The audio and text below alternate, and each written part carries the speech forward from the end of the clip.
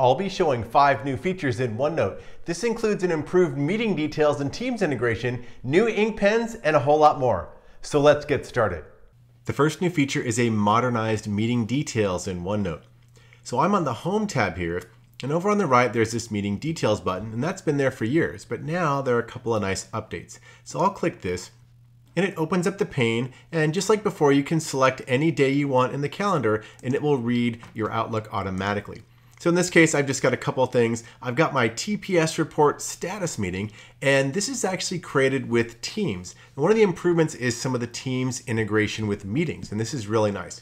So I'm gonna select this meeting right here, and it pulls in. This looks pretty similar to the past, but one of the nice updates is you're gonna see Loop collaborative notes. Because this is a Teams meeting and Teams supports Loop, automatically this is right in here. Now this is before the meeting has started, and I'm gonna show what happens after the meeting and some of the improvements. But automatically you can see that it pulls in the Loop collaborative notes because this is a Teams meeting. And it has the participants, and if there were attachments, they would be here just like in the past.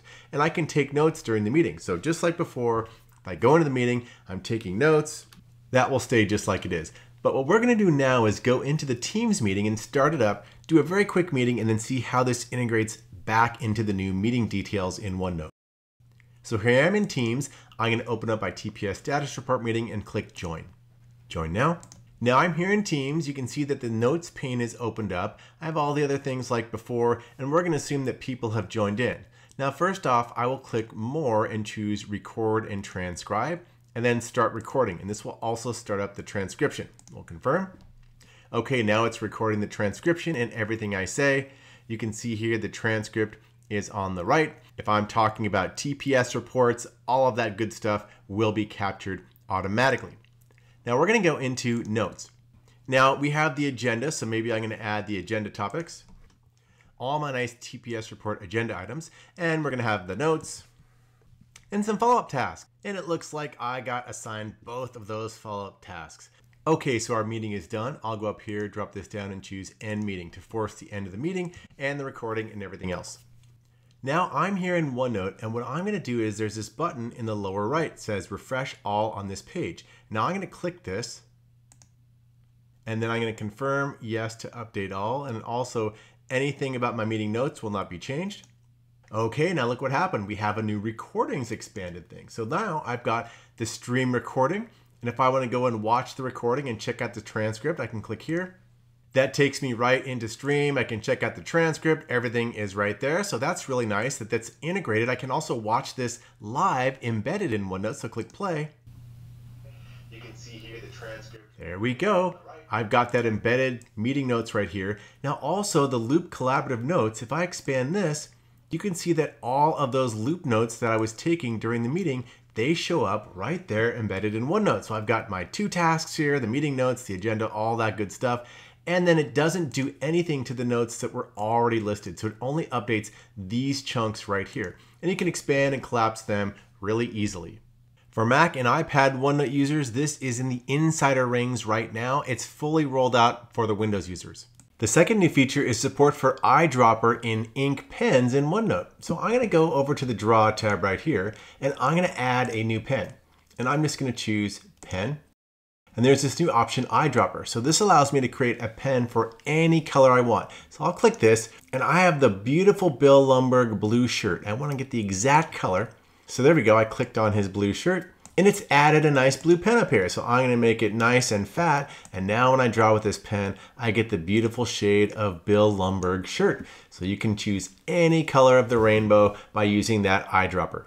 The third new feature is improvements to both PDF and image with ink on top. So I've printed out a PDF file right here onto the page, and I'm gonna switch pens to my red pen, and this is a PDF image that's been printed. So if I ink on top of that, historically, the ink would not stick with it when I moved it. I'll go to selection here. I'm just gonna click on the picture, and when I move it, the ink stays along with that printed out PDF image. If I resize it, that also stays the same. I'm gonna move it up here. If I just want to click once on that ink, I can still select it and move it off, move it back on. Now it's stuck again, and then I can move this wherever I want. So nice improvements to images that are printed out, and that can work with PDFs or documents or PowerPoints that you print. And again, you do that by insert file printout right there. This also works with photo images. So I've pasted a photo of Bill Lumberg right here. I'm gonna click on the highlighter pen and we're just gonna scribble right on top of him. Now I'll click select, click on the picture and drag it, same thing, size it, same thing. So the ink and the highlighting and the image all stick together automatically, and you can still click and move those directly off if you want as well. The fourth new feature is also with ink, and there are two new pen types that have been added to the Draw tab here.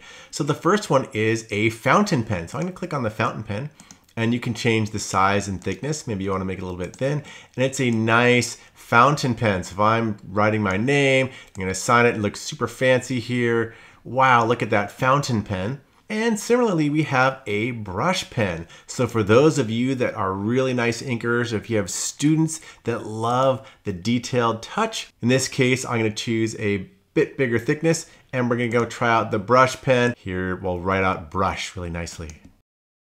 So a couple of new pen types for you to experiment with. The fifth new feature is straightening out your ink. So maybe I've got lined paper. This is great if you're taking ink notes.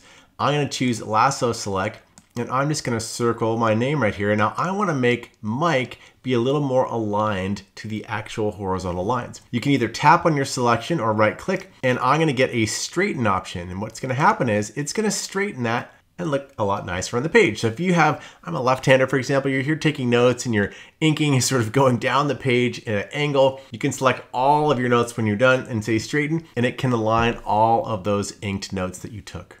If you want to keep up with all the latest Microsoft updates and tips and tricks, subscribe to my channel and then just ring the bell so you get all the latest videos that I post.